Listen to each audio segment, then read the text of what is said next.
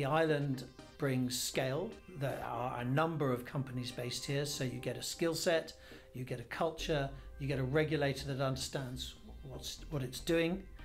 You also get an island that understands that the way the world is going, you have to offer a good balance of consumer protection, advisor protection, and life company standards. That means it can carry on offering itself to the market in the years to come. You may have heard recently that we have agreed with Aviva to purchase Friends Provident International, and we have signed terms that commit both parties to doing that.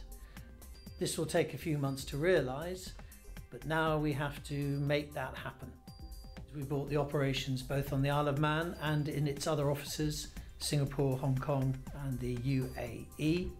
We have also purchased the rights to the brand as well, so the Friends Provident International name also comes with the company. And it shouldn't be lost on everyone that we are both regulated in the Isle of Man.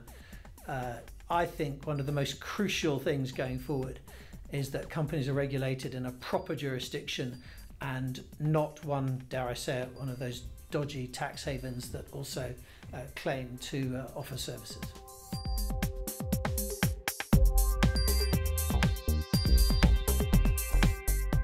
I would imagine, therefore, that completion will be early next year rather than late this year. But it's a bit of a guess at the moment. If we can bring it in to late this year, all the better. But my estimate would be middle of Q1 next year.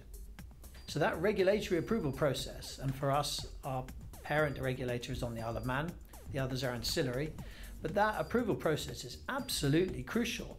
And I would say that advisors and their customers should want it to be, and should be very happy that it's a proper process, and it's quite complex to go through because it shows it's being taken seriously.